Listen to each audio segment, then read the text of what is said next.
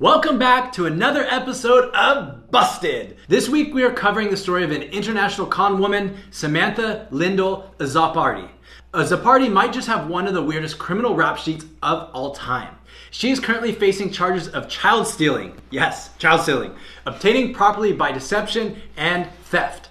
Azzopardi tricked a Melbourne couple into believing she was a qualified au pair named Harper Hernandez. She did this by claiming to be from a rich American family. But this isn't the first time that Azzopardi had done something like this. She has been previously charged for duping a French family with the same story. But wait, we aren't done.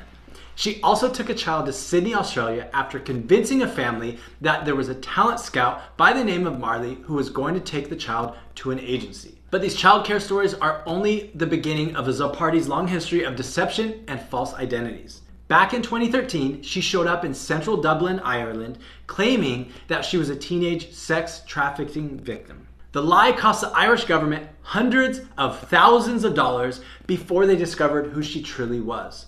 After this discovery, she was immediately deported back to Canada, where she claimed to be the victim of an assault. Apart from these stories, she also has a history of pretending to be an orphan and a schoolgirl more than half her age. Azzopardi is currently in custody. We have no idea where we even start with what her punishment should be. So if you have any ideas, please let us know below, and I'm sure you will.